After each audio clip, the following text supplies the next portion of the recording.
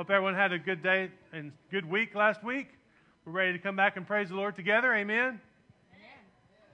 All right, we're going to do little things a little different this morning than what we've been doing. We're going to mix it up. We're going to have some of the stuff we've done before and some new stuff. So that's what we're going to do. We're going to start with one that we've known for a while. It's called Blessed Be Your Name. So I want you to stand with me and sing when it's time to sing. Here we go now. And blessed be your name in the land that is plentiful, where your streams of abundance flow. Blessed be your name. Blessed be your name when I'm found in the desert place, though I walk through the wilderness. Blessed be your name. Every blessing you pour out, I'll turn back to praise. When the darkness closes in, Lord, still I will say, blessed be the name of the Lord. Blessed be your name. Blessed be the name of the Lord. Blessed be your glorious name. Blessed be your name when the sun's shining down on me, when the world's all as it should be. Blessed be your name. Blessed be your name on the road marked with suffering, for the pain in the offering. Blessed be your name. Every blessing you pour out, I'll turn back to praise.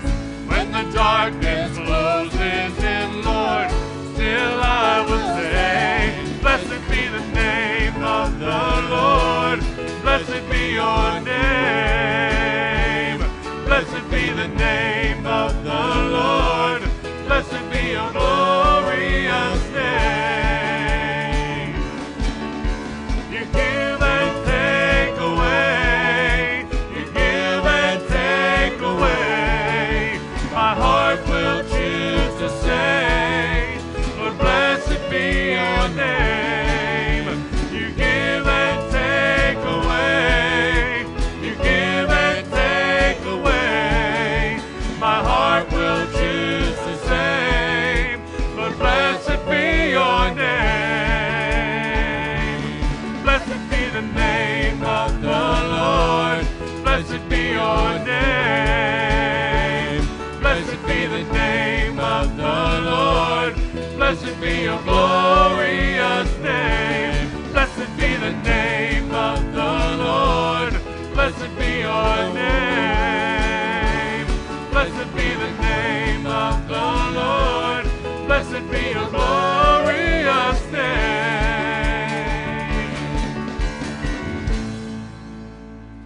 Amen. Morning. If you will remain standing, let's pray together as we start out. Father, thank you for the day and just for your love and for all that you do. Just for an opportunity to be able to be together to worship you. We love you. It's in Christ's name we pray. Amen. Go ahead and be seated. Got a couple of announcements for you. Last couple of weeks we've been talking about Operation Christmas Child. And we still have some quarter sheets back there on the bulletin board if you want to go grab one of these about things that we're starting to gather but we're not collecting. Or we're collecting but we're not gathering.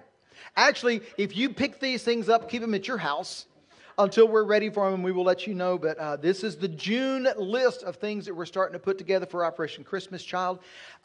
Yesterday, I don't know if anybody's really had a chance because what we did yesterday with the men's work day, or let me say the work day, you're not going to see a lot of it. You will see some of it. But if you get a chance as you're leaving out, look at the front part of the multipurpose center where there used to be a chain link fence. And if you really want to get interested, you can go behind over here and see where a lot of stuff was cleaned. Either that or just go look at the dumpster. see what's in the dumpster. We're praying that they don't look at it and say, we're not dumping it this week. But anyway, we had a great showing. The folks that I wrote down were Charlie, Chester, Ray, Kenny, Orrin, Randy, Kevin, Dwayne, Grant. And then we had Trish, Mary, and Ashley come up and help clean the nursery, do some sorting in some rooms to start just cleaning some things around. So I want to say thank you to all of you folks for coming up and helping out and getting this done. We're not done. There's still some more that needs to be done. We need to keep working on some things. So we're going to be planning some additional days to get that taken care of. So we'll let you know about those. Update on Larry. Larry had his surgery on Friday. Larry is home. Larry should be resting at home, but Larry is home. We're just going to leave it at that. So pray for Roz and pray for Kenny and pray for Bobby. Pray for the goat. So that they're able to help take care of him and he doesn't drive them too crazy. So, Larry, we love you. You may be watching, but Larry, we love you. We're still praying for you. We have had some interesting things take place. You think about graduation and you think about high school graduation and how you can have little individual pockets of things that happen that make graduation unique. My brother didn't get to walk the stage at his graduation because the tornado was about to hit. In fact, they got up and said, "Tornado coming, graduates pick up your diplomas in the office, we're leaving." And in about 8 minutes, the tornado came through Moore, Oklahoma. So my brother's like, "I didn't walk the stage." But that can happen in individual little pockets here and there. But this year, we've had kind of a strange thing with the pandemic. It's not affected a few, it's affected almost everybody in one way or another. This isn't how I wanted to graduate. This isn't what I wanted to do. It wasn't where we're supposed to be. Folks have graduated in ballparks. They've graduated at racetracks. They've graduated in all kinds of places. And so this year it's been different. But we have 3 graduates we're going to recognize that were here this morning. But one of the things I want you to think about is, graduation is a milestone. Graduation is a milestone. You know what milestones were used for years ago, where it actually got its name? It was a marker that actually marked mileage on where you were going to let you know how far you've made it on your trip. And graduation is one of those milestones that you have to look at. You can't live at graduation time. Have y'all ever thought about wanting to go back and live graduation all over again? Yeah, I thought about it and no. You thought about it and no. Yeah, see, there we go. But you remember it, right? Mostly. That's okay. You're younger than me. We're going to leave it there. As you get older, some of it still slips. But you've got these milestones that are in your life, and high school graduation is one of them, because you can look back and realize, as the term fits, milestone. It is how far you're making it on your journey. It's not the end of the journey. It is part of the journey as you progress through. And so what I want to do now is we've got 3 graduates that are here with us. We have 2 others I'll mention at the end that weren't able to be here. But we've got some graduates that I want to recognize. We have a gift for them, and I'm going to tell you a little bit about the gift. It's the Morning Mercies, right? We've got a book that is a devotional book that we were given a couple of years ago. It's called Morning Mercies. And it is a wonderful devotion book for in the mornings. Because you think about it, His mercies are new each day. And so a great way to start your day is to start in with the Word of God and hear something from God's Word. And this devotional book is lined up for 365 days. I can't remember if it has February 29th in there or not.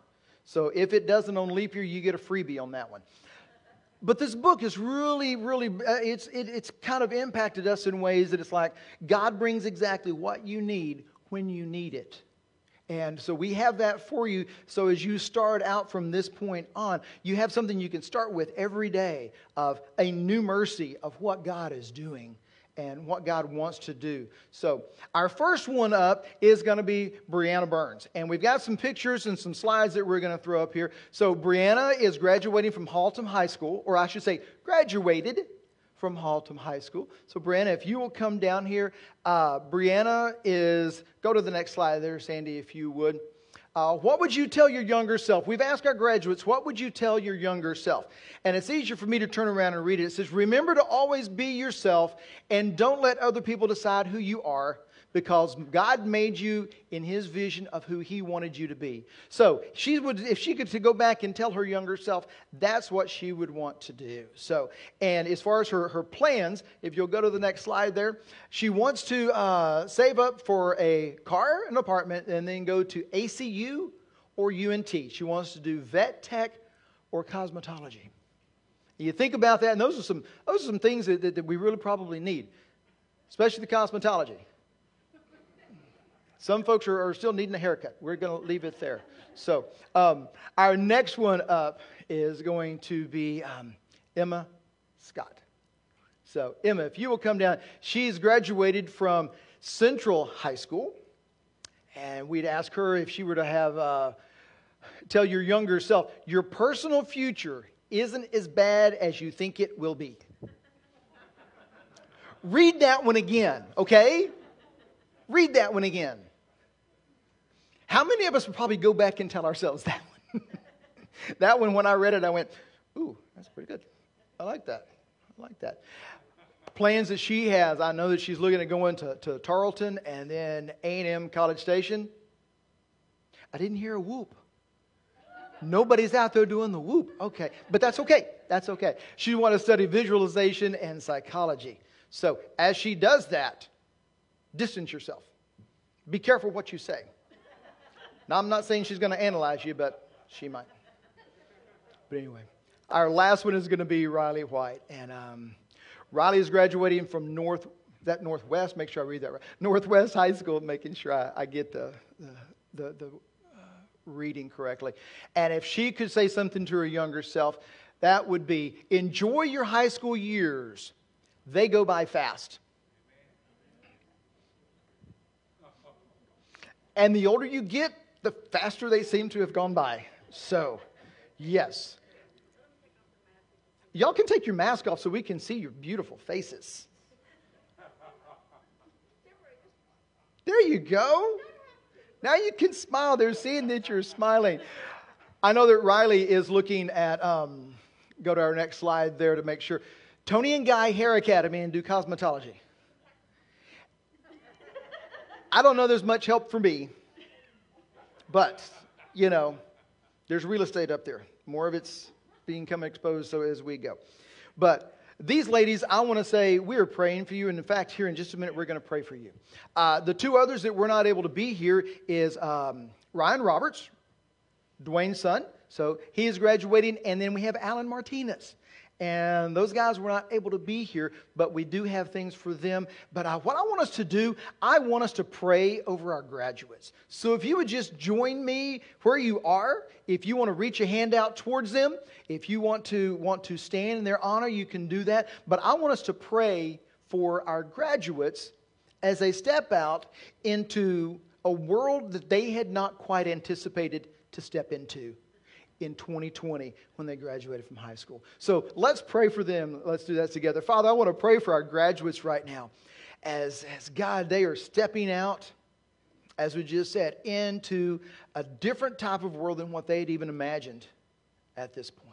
Father, I pray a blessing on them. I pray that you would continue to give them wisdom. God, you have given them knowledge. I pray that you would give them the wisdom that they need to make the decisions that they need to as they continue on with this journey of life. But Father, I pray that you would also draw them so close to you in their walk with you, Father, that as we look of what you want to do in their lives, Father, you want to do in our lives. I pray that you would just help us to continue to pray for these folks. Pray for these, I don't even want to call them students, but God, our graduates, as they continue on. I pray a blessing on them. I pray a blessing on the families of the graduates as well. Father, as some are having one child go out, some are going empty nest. But Father, I pray for the families as well. God, we love you, and we just worship you, and we just praise you. It's in Jesus' name that we pray. Amen. And Trish has got these bags that we're going to get passed out to the ladies. And as you get your bag, if you want to make your way back. And Kevin, I guess we're about ready to start singing again.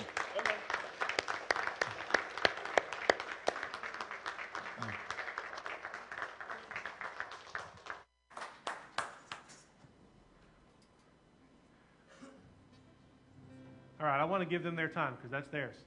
I don't want to interrupt it. So now let's worship together again. Let's sing this song. It's entitled "Sing, Sing, Sing."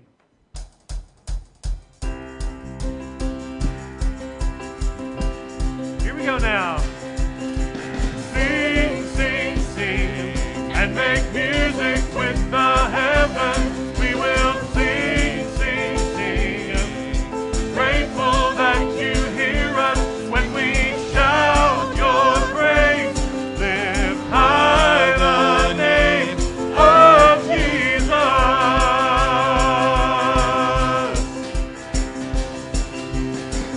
What's not to love about you? Heaven and earth adore you. Kings and kingdoms bow down. Son of God, you are the one. You are the one. You are the love that breathes us. You are the light that leads us. Like a fire burning. Son of God, you are the one. You are the one we're living for. Sing, sing, sing, and make music with the heavens. We will sing, sing, sing. Grateful that you hear us when we shout your praise. Lift high the name of Jesus.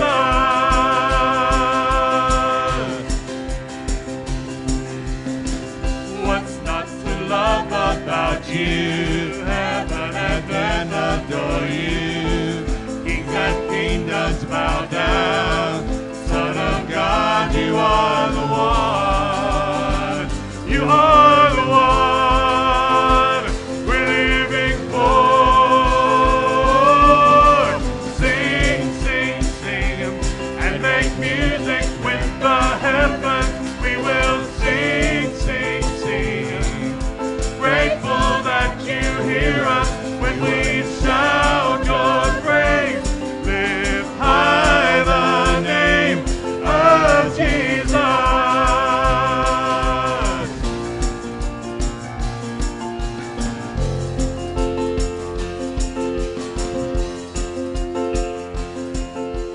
Sing, sing, sing, and make music with the heavens. Sing, sing, sing. Grateful that you hear us. We shout your praise. Lift high the name. Sing, sing, sing, and make music with the heavens. We will sing, sing, sing. Grateful that you hear us when we shout your praise. Lift high the name of Jesus.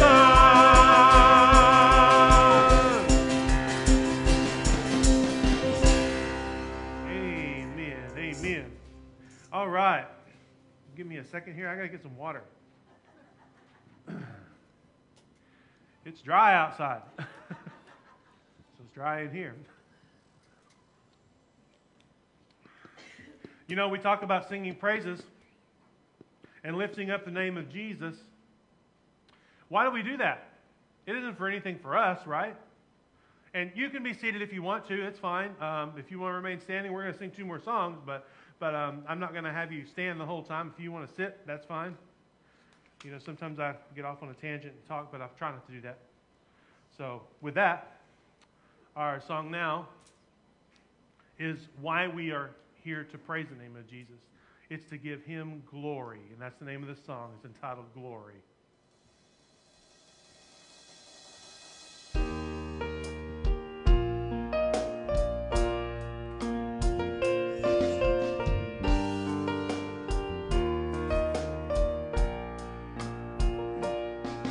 The mountains standing in your strength, the oceans roaring out your praise. glorifies your name. The angels bow before your throne. The heavens shine for you alone. All creation glorifies your name. All creation glorifies your name. Singing, holy, holy, holy is the Lord Almighty. Worthy, all the earth is filled with your glory, glory. We give you glory, glory. In your hands you hold the universe. At your feet the nations of the earth. All creation glorifies your name. All creation glorifies your name. Singing, holy, holy, holy is the Lord Almighty. Worthy, all the earth is filled with your glory, glory. We give you glory, glory. Blessing, honor, power, power, all your praise is yours forever. Blessing, honor, glory, power, all your praise is yours forever.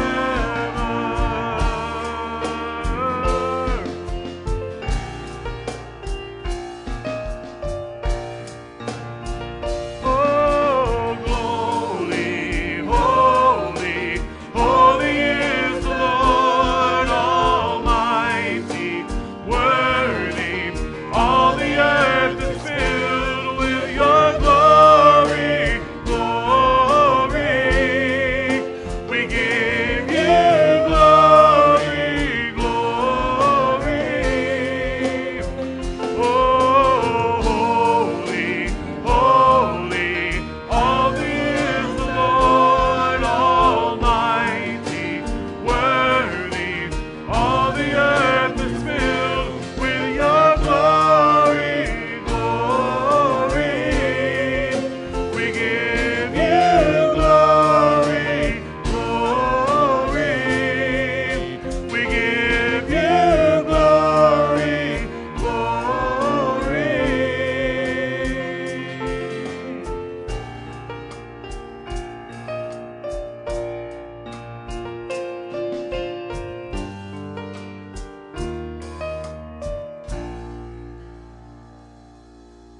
Amen, amen. Give him glory. Because guess what? He's the one who deserves it, not us. Right? All right, our last song this morning is entitled, Oh, Praise the Name. And we all know what that name is, right? That name is Jesus. I cast my mind to Calvary, where Jesus bled and died for me. I see his wounds, his hands, his feet, my Savior on that cursed tree. His body bound and drenched in tears, they laid him down in Joseph's tomb, the entrance sealed by heaven.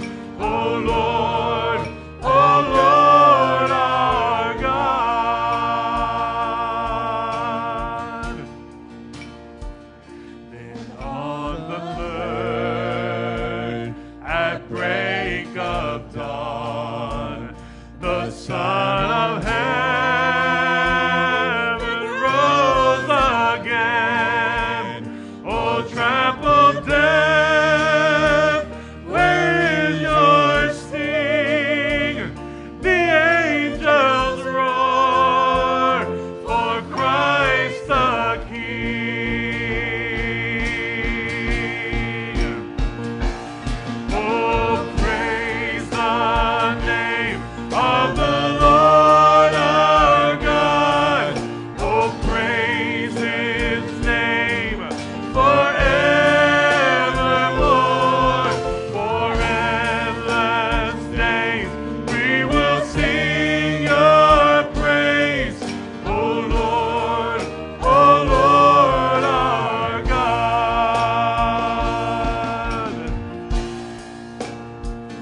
He shall return in robes of white.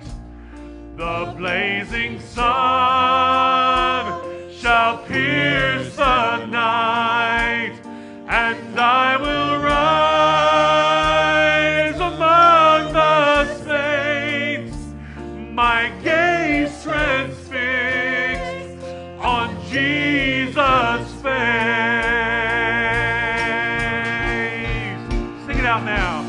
Oh, praise the name of the Lord our God.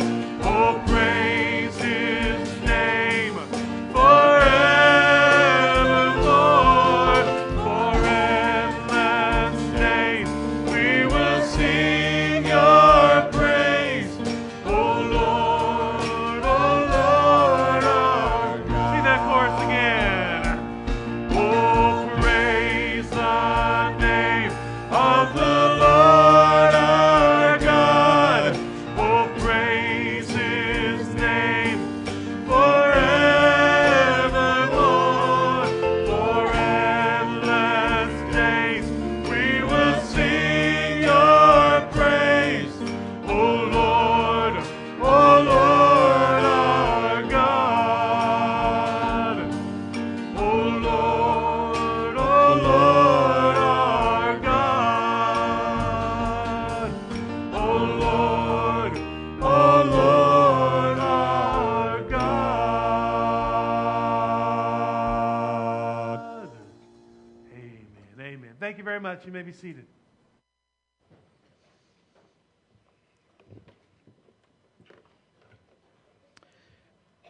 Well, I've got the backpack back one more time.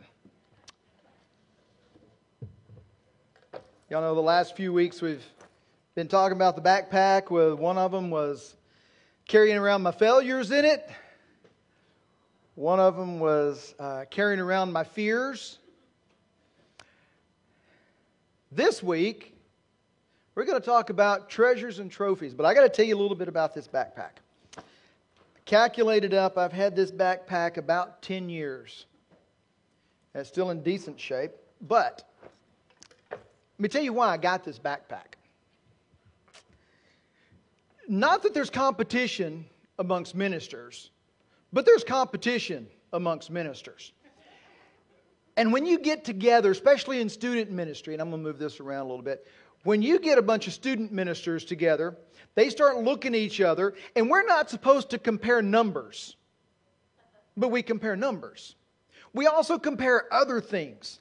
And here is the thing, I had always been at little bitty churches and stuff, and God had used us at places to grow these things and do this and do this. And I would always go to these conferences, and there were these guys. Have you ever been to the conferences for work, and you always have that guy that has the walk? And when you look at him and go, yeah. Every student minister that was successful had this backpack. Swiss gear. Got the little X thing in the back to help keep it cool. Had the right straps. Had everything for the laptop, the whole 9 yards. This is what successful student ministers used. I had a couple of friends that one of them was the top youth minister in the 4 states area in Texarkana. He had this backpack. I went and looked for this backpack. This became a trophy and a treasure. Because when I carried this around, it was like, I'm carrying this because that way somebody will see, oh, he's got the same backpack that so-and-so and so-and-so and so-and-so has. Because it became about me, and I'm wanting to let folks know who I am and what I'm doing and the whole 9 yards. You see where I'm going with that? It became a trophy and it became a treasure of me. I can honestly say, right now, this is nothing more than a thing to carry my stuff around in. I got to the point that it no longer became a trophy and a treasure.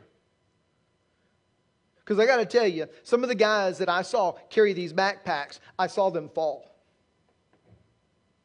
I saw them make some decisions. And it's like, okay. Now, it just carries my stuff. I'm not as worried about the backpack. But here's where I want us to go with trophies and treasures. And if you look at the bottom of the screen, it says what, and I put do in the brackets because you can put that word in the sentence either way. What we do with them or what do we do with them. You realize there's a difference in those two sentences. What we do with them or what do we do with them? What do they become within our hearts? If you will, go to the book of Matthew. Go to the book of Matthew. We're going to go to chapter 6. This can be, if you've been in church for any length of time, this could be a fairly familiar passage. It's coming out of the Sermon on the Mount. I have actually had to take some notes because I've got some quotes that I want to work with, and I want to read to you, and I want to make sure that I say them correctly. So, as we get into this passage, if you will, we're going to start with verse 19. Jesus is speaking here. He says, don't store up for yourselves treasures on earth where moth and rust destroy and where thieves break in and steal, but store up for yourselves treasures in heaven where neither moth nor rust destroys, where thieves don't break in and steal. For where your treasure is, there your heart will be also. Pray with me if you would. Father, speak to us today. God, I pray that as you have done in my life and are still doing in my life, that you show me the things that I have set up as treasures and trophies. And God, with what you want to do in my life. And God, sometimes how those things get in the way. Speak to us in Jesus' name. Amen. If you think about what is a treasure and what is a trophy, there are things from our past, right?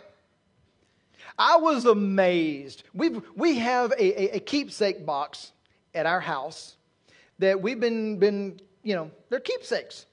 When we moved from Garland to here, we started going through some of those things. We opened up this one box and I pulled out this. It was a legal size sheet of paper.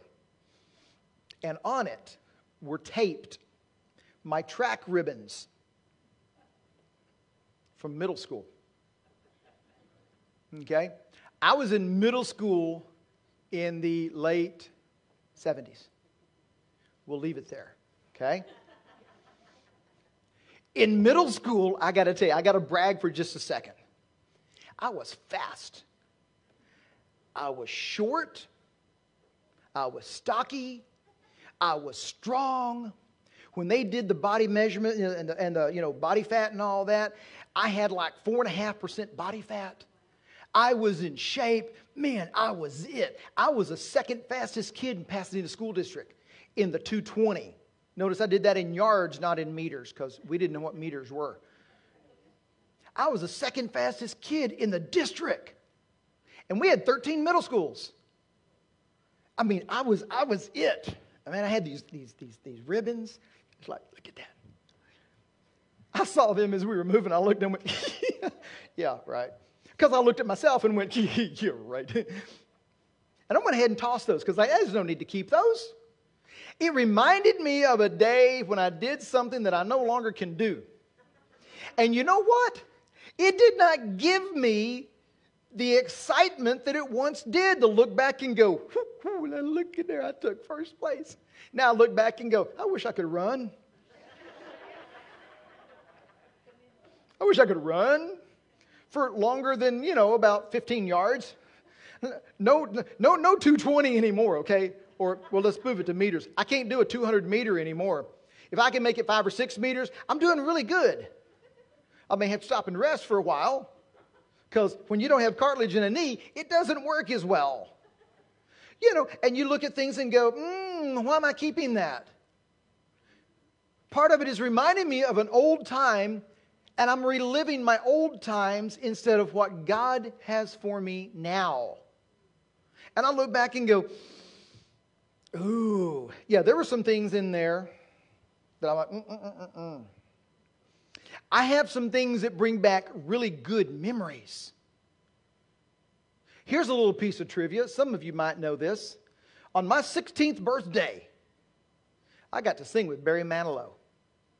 I sang backup for Barry Manilow in the Summit in Houston, Texas.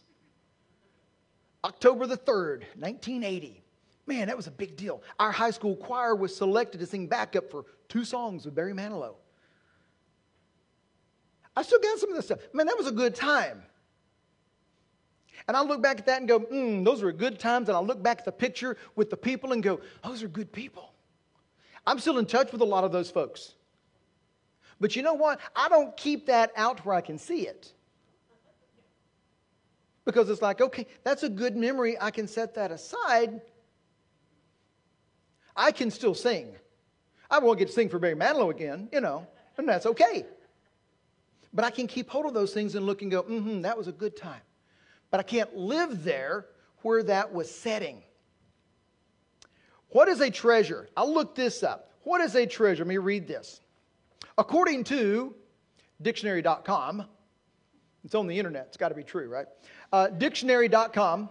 I actually looked it up in a hard dictionary as well. I had to find one. But it says a treasure, anything or person greatly valued or highly prized. A treasure. Anything or person. Oh, then I decided, let's look and see what a trophy is. One definition says this, any memento or memorial. Okay, that fits. But then I kept going down the definitions, and I like this one. I like this one that it said, a symbol of success that is used to impress others. A symbol of success that is used to impress others. We would never use anything to impress others, would we? Hey, we're in church. Come on. Do we at times use things to impress others? Yeah, we do. You know what? I use this to try to impress others. God showed me, you know what? This does not make you a successful person, does not make you a successful student minister, does not make you successful at all. All it says is you were able to track down and find the backpack and buy it. Maybe that's where you were successful. But that's about it. But you know, nowadays you can go find the backpacks pretty easy. Online. And you can figure out what store has it, and you don't have to make many trips. Actually, I think I found this in a Target. I'm not sure. We went up a step. No, I'm joking. I'm joking. I wrote this down. And again, I wrote some stuff down, so I'm having to put it down here, so I'm having to look back at my notes, so bear with me. Trophies and treasures are meant for a season. Over time, they don't have the same impact. Let's bring this home for some of our older folks. Anybody that might be married and have kids. Okay? Or grandkids. Or thereabouts. Notice that your kids or your grandkids, things that we loved, they look at those things and kind of go, okay. True? True? Some of them, that you'll pull something out and go, oh, look at this. And they'll go, okay. And? What am I supposed to do with that? I have a Victrola at my house. I have a cylinder phonograph at my house. Patent date on it is 1888. It was my grandfather's. And I want to look at my kids. I pull, none of the family wants it. And I'm like, okay, maybe I'll just sell it if I can find somebody that'll pay me for it. But I've got 24 of the cylinders, and I pull them out, and I look at my kids and go, look at this. And they go, and? Do you not get what this is? This is a treasure. Man, look at this thing. This is how they first started listening to records. Oh, you mean the discs, the big discs. Yeah. I can remember one time when I'm trying to remember where it was. I can't put my finger on it. But somebody saw one of my 33s, okay, my LPs, and they went, man, that's a huge CD. How many songs can you get on that? And I said, about 10, front and back. You can put them on the back. Yeah.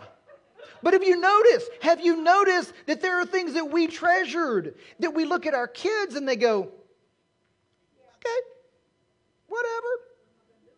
Yeah, what am I going to do with it? When we started moving, we started finding stuff and going, ooh, should we give this to the girls? Well, the girls aren't going to want it. What do they want it for? I don't even know what it is. I've got tools in my garage that I want to be able to pass down to my grandson. I'm having to show him how to use it. Guys, you know what a brace and bit is? Do you know how to use it? My grandson's learning. But I have a feeling he's going to look and go, here, why do that? Let me grab this one.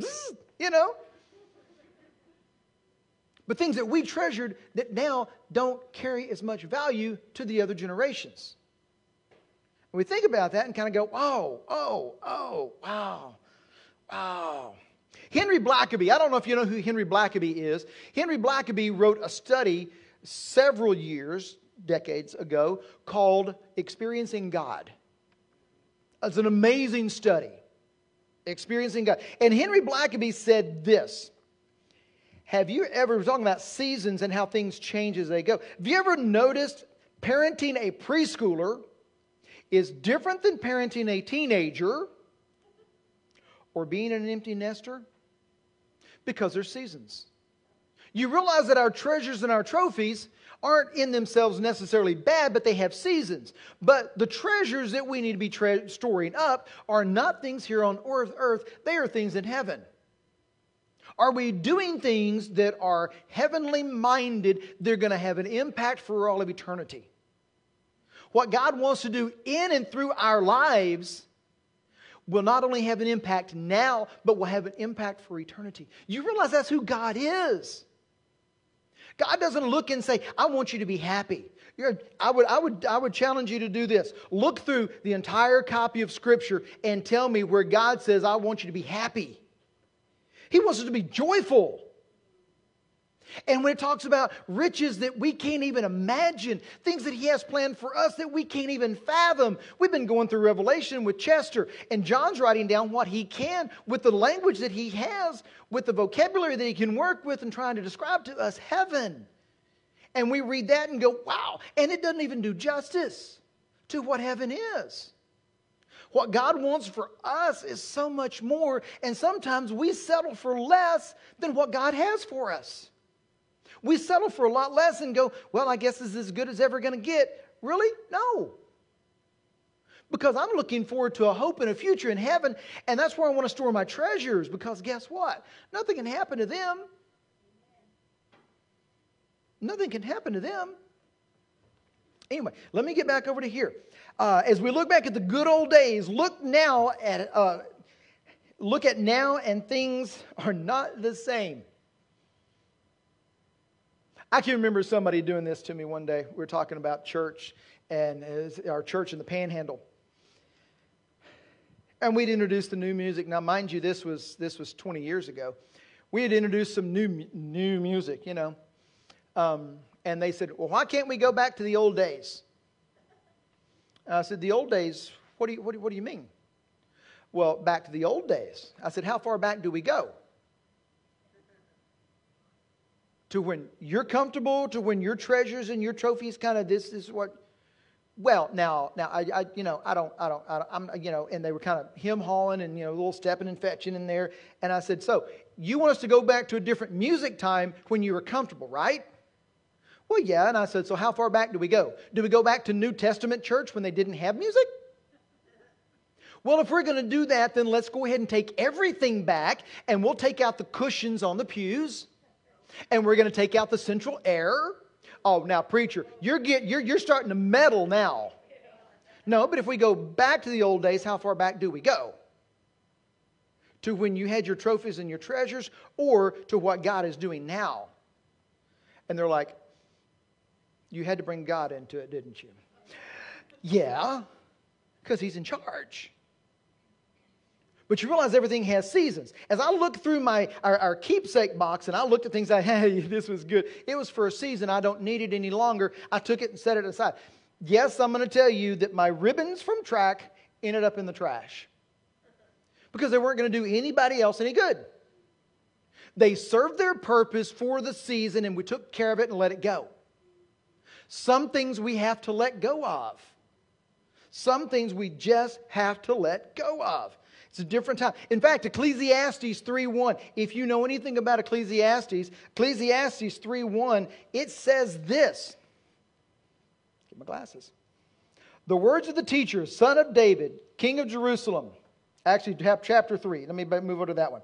There is an occasion for everything and a time for every activity under heaven.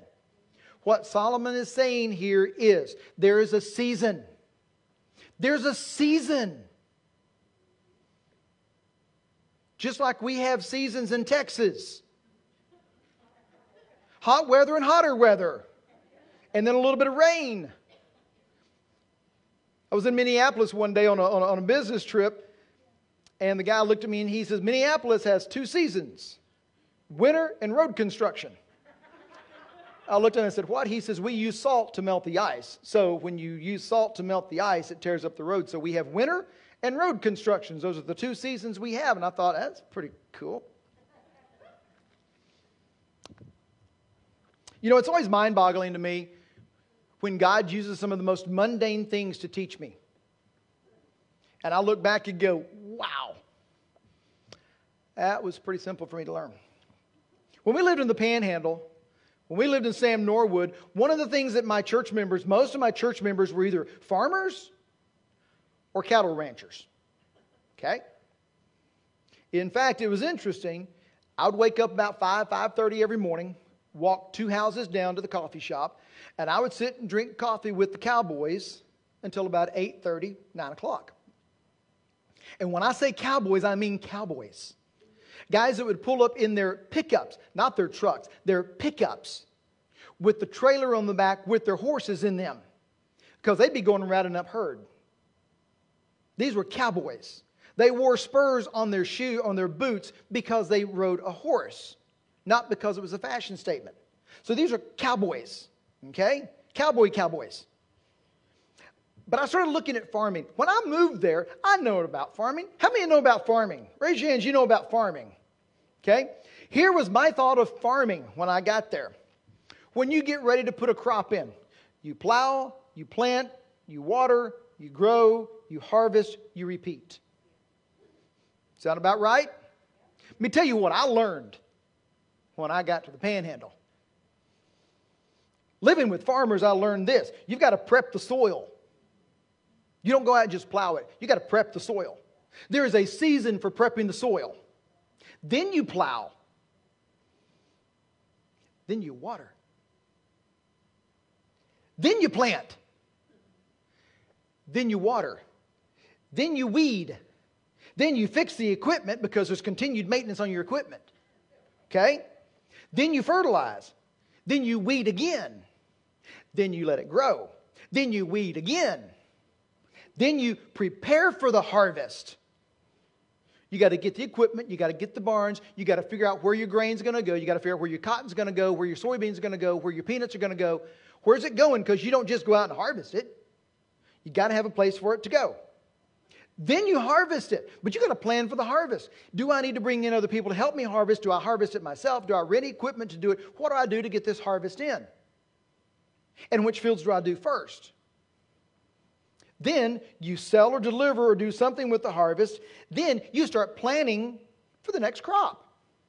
And I'm sitting here going, goodness, there is more to farming than I realized. We're not going to get into raising cattle. Trust me. We don't have time for that one. But if you want to hear some interesting stories, I can tell you some interesting stories about raising cattle. When I raised cattle in Arkansas was completely different from the way they raise cattle in the Panhandle. It's different locations, different seasons.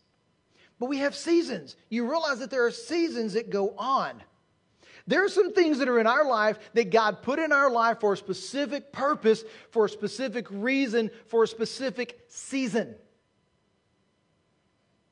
How many of us do the exact same thing we did 20 years ago? No change.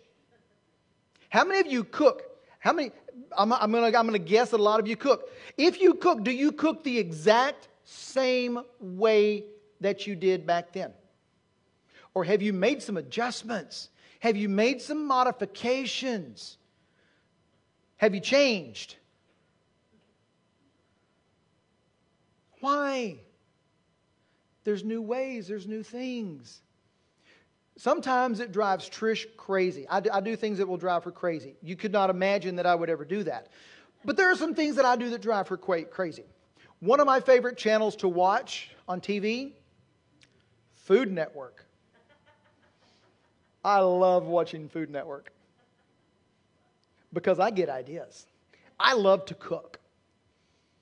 You give me some good sharp knives. In fact, our knives, we have to be careful and not sharpen them real sharp, because somebody in our house ends up cutting themselves and going, and then I stop. I should have told you I sharpened that knife really, really well. But we're not going to mention names. But I love to cook. I mean, get me the pans.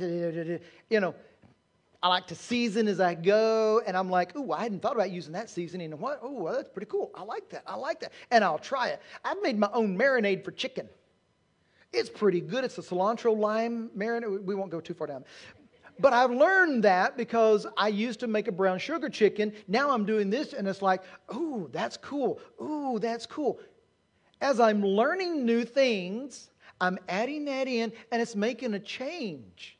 But you realize with God, God never stays the same. God is the same yesterday, today, and tomorrow. But what He's wanting to do in our lives is a constant change, because He wants to grow us up into who He wants us to be. And not just to say, okay, there you go, happy little Now, if you're a parent, think about this with your kids. It would have been great had they stayed one age, right? But which age? Do you want them to stay as a toddler? You got diapers. Do you want them to stay as a preschooler? Elementary?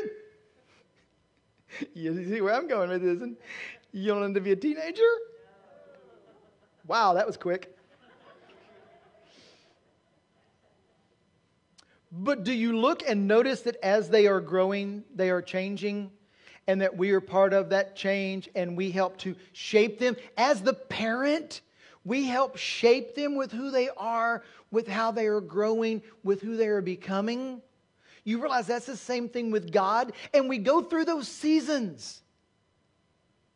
Have you ever had those seasons in your life, and if you look back now, you can say, yeah, it was a season, when you were miserable?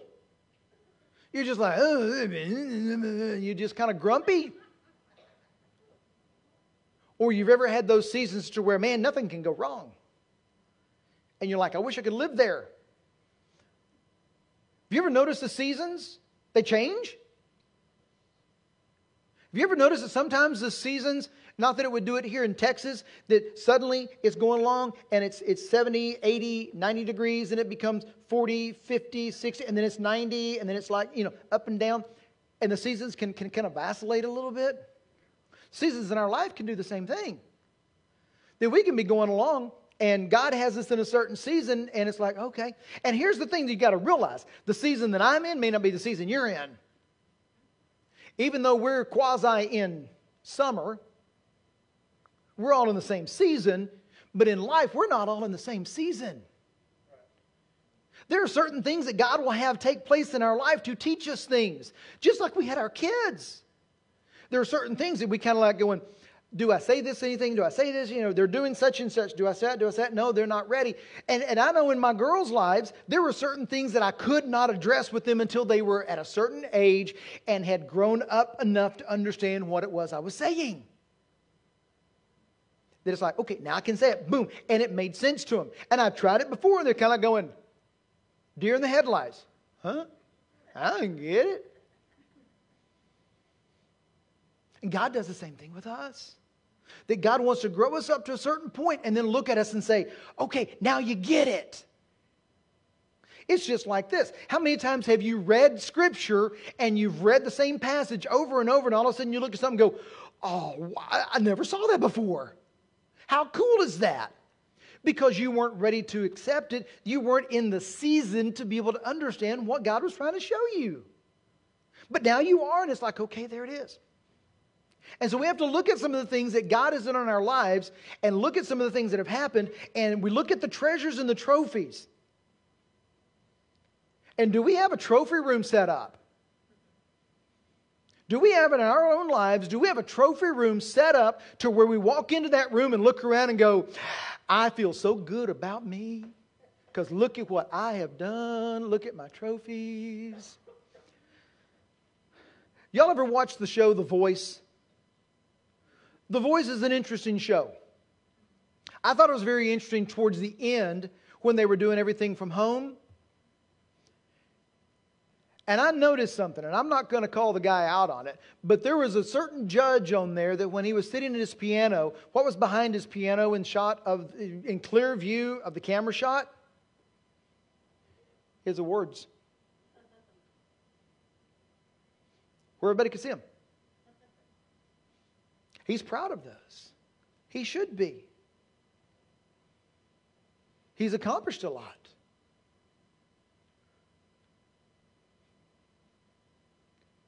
But does he have them where he pulls them off the shelf and says, look at this one.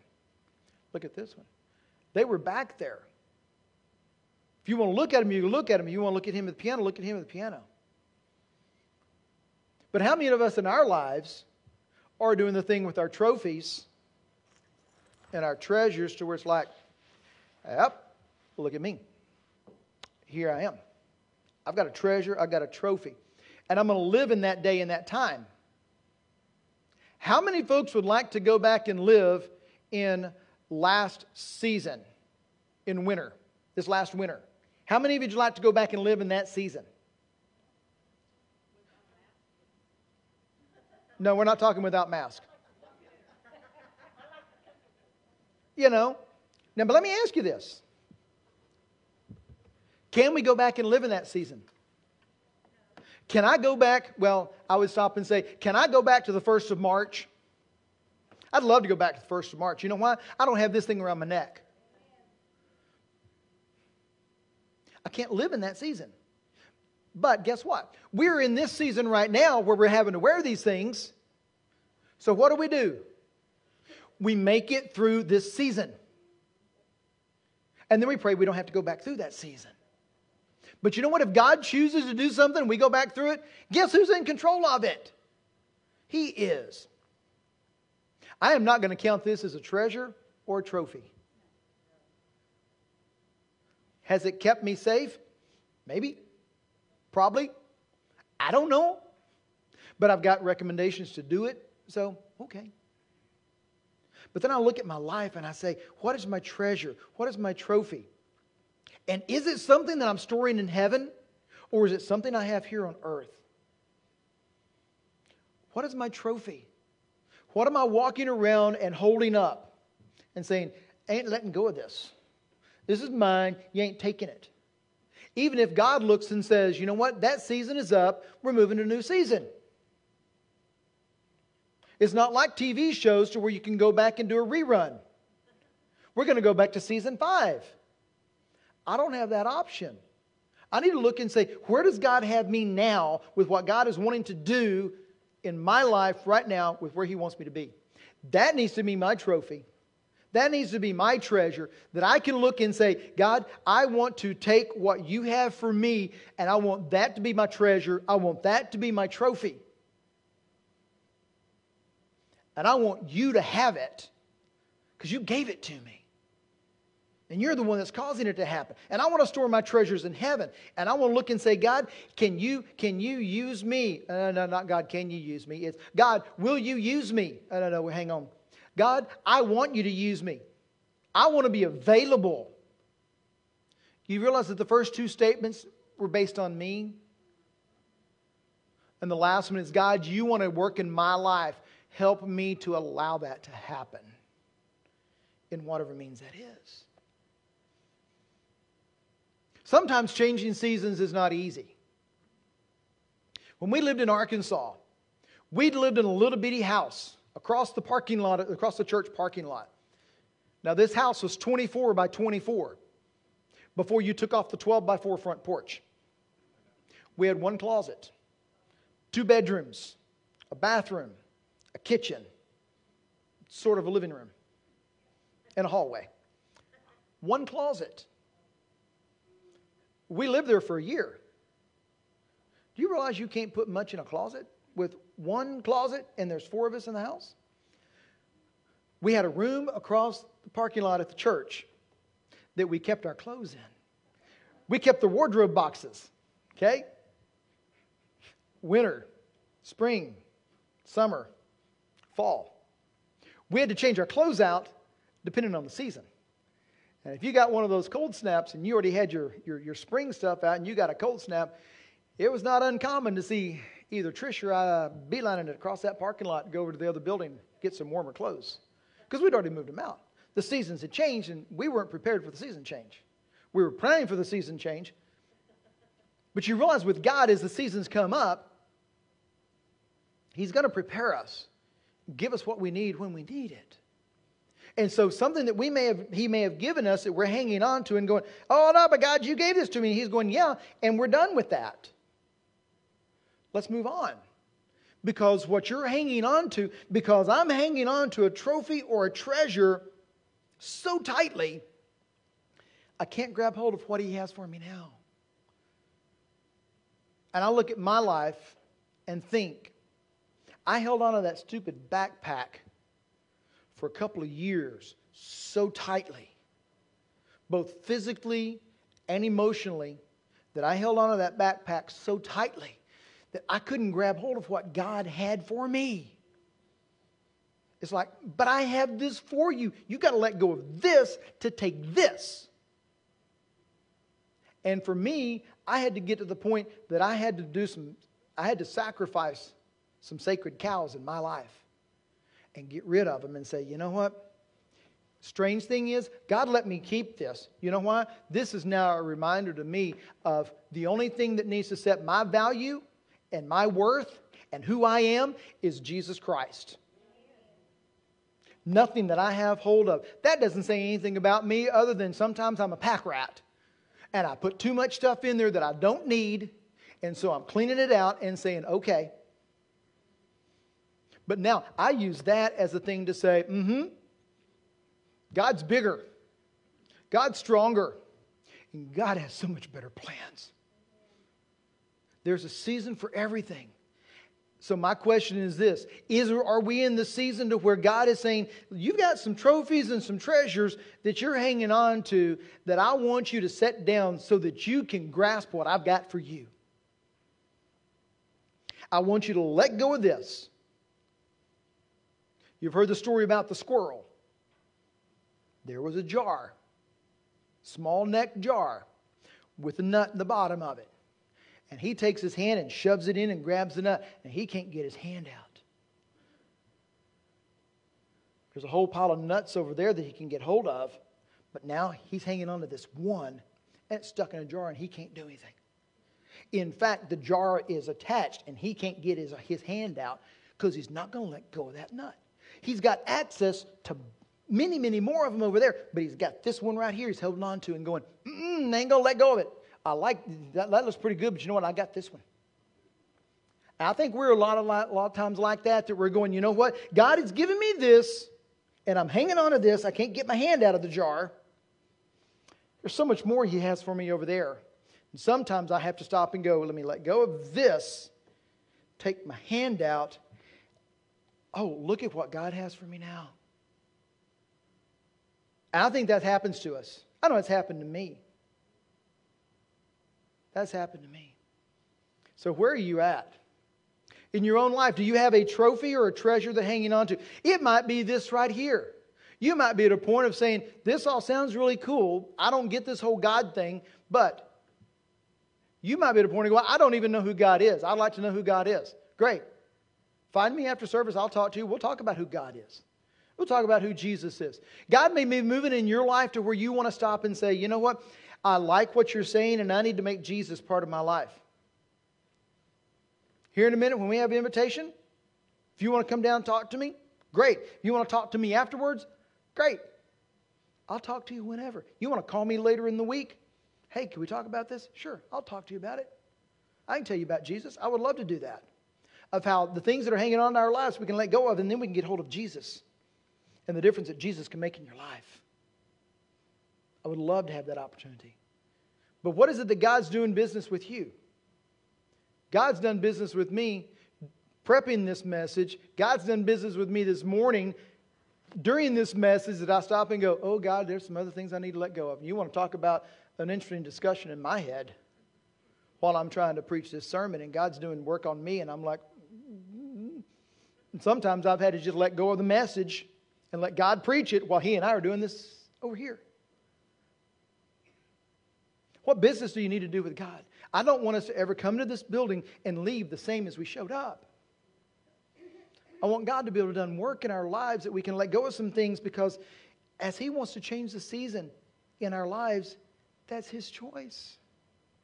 As a child of God, we give Him that choice to change the season in our lives. What does He want to do in your life? How does He want to transform it? How does He want to change it? What does He want to get rid of so that you can continue to grow and mature in your walk with Him?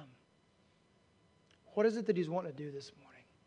Pray with me if you would. Father, as we come to this time, I pray that you would just, God, even as you've done it in my life this morning, that you've made an impact. God, you've shown me things that I need to let go of. You've shown me things that I need to just kind of take my hands off of and say, God, it's yours.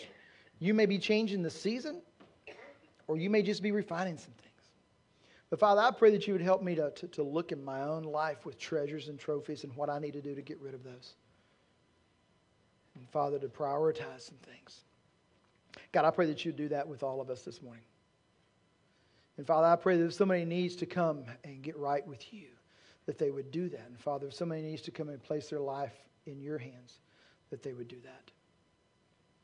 Lord, we just give you this time. We love you. It's in Jesus' name we pray. Amen. Would you stand? Let's worship together.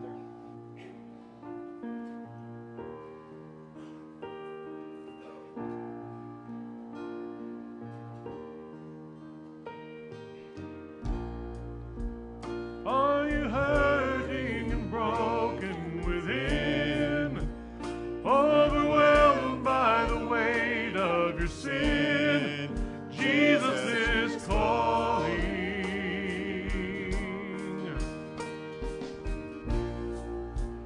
Have you come to the end of yourself? Do you thirst for a drink from the well? Jesus is calling.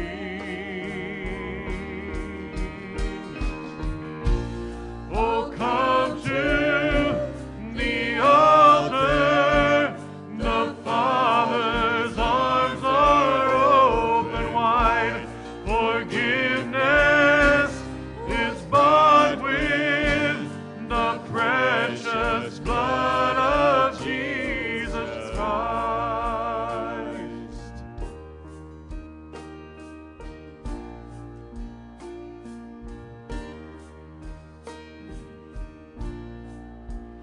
Leave behind your regrets and mistakes. Come today, there's no reason to wait. Jesus is calling.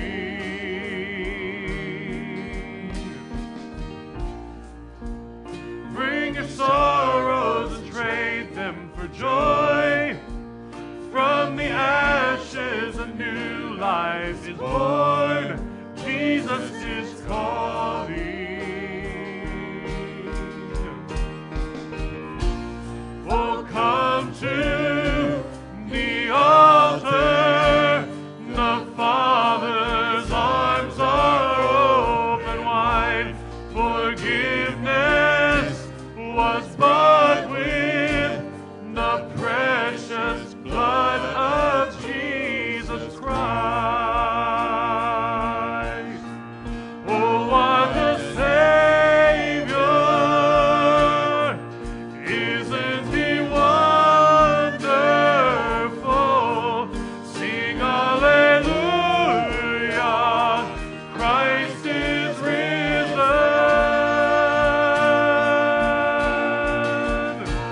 Play for Him, for He is Lord of all.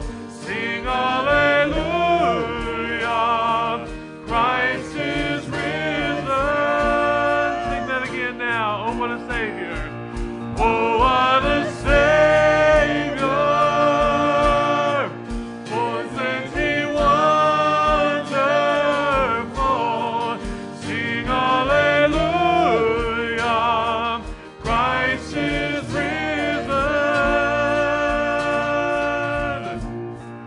Bow down before Him, for He is Lord of all.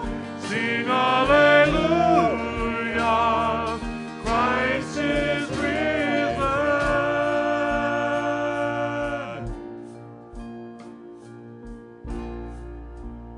Bear your cross as you wait for a crown. Tell the world of the treasure you found.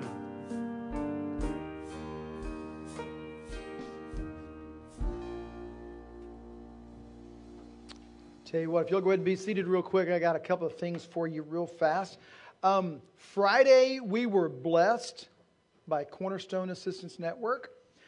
We were able to pick up 100 gallons of milk, 100 pints of whipping cream, and 100 pints of half and half. We have all but about 25 gallons, I'm going to say, distributed. So, before you leave today, if you would like to get a gallon of milk, or 2 gallons of milk, some whipping cream, or some half and half, we've got it over in the gym. We'll get somebody over there to open up. We've got the boxes over there. So if you know somebody that needs some milk, we've started passing it out to folks. We made, Chester and Charlie took a load. Anna Luisa took a load. Rhonda took a load. We've been passing it out to different folks. So if you need milk, half and half, or whipping cream, looks like we may be making some ice cream this week. Come grab us, and it's going to be over in the gym, in the kitchen over there, that we'll open that up, and we'll get that out. So if you need some, please. If you know of somebody you think might need some, please come get it. You can actually freeze whipping cream and use it. So come grab some, please. I don't want to have to dump it and pour it out. But Cornerstone Assistance Network got us that. So if you're needing some of it, come get that. I have got some great news. We have got 2 folks that are joining Victory Baptist Church. One of them is my mother-in-law. She's still at home. She's not as comfortable yet getting out and about, so we're slowly getting her out. But she wants to move her membership from Murphy Road Baptist Church. And so she knows Jesus as Lord and Savior. And so I'm excited about that one. But the other one that I want to talk about is Rebecca Blanchard. Rebecca has come and said that she wants to be a part of Victory Baptist Church. She's coming on statement of her faith that she knows Jesus Christ as Lord and Savior and that she has been baptized. And so I just want us to welcome them. I think my mother-in-law is watching on Facebook. So if you would, let's just, I would love to do it. Let's just do a round of applause to welcome them to the membership here. I know normally we would have folks come down here and stand and come by and shake hands, but, you know, we're kind of in that social distancing thing. So we'll have an opportunity to do that, but I want to say welcome to the family. We love having you here, and welcome, Mom. if Mom's watching.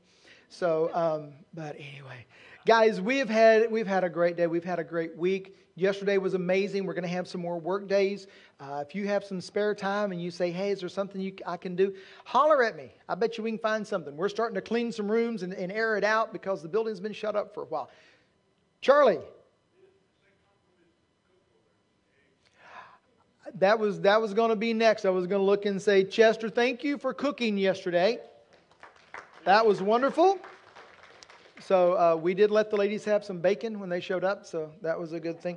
So anyway, we will be doing that again, and I am looking forward to the time when we can lose the mask and we can sit closer and we can hug and shake hands, or we can shake hugs and something like that. So anyway, if you would stand with me, let's pray together. Our graduates again, we love you. Amen. We are proud of you. And we pray for you for a wonderful future with what God has for you. So let's pray as we close out. Father, we love you. We praise you for who you are. And we just give you today. Thank you for the time we've had together to worship. Thank you for the way that you show us that you love us. And God, I thank you that you're not done with us. We love you. It's in Jesus' name we pray. Amen. See you guys Wednesday. We'll be back again in the chapel, 7 o'clock, for the Revelation study with Chester.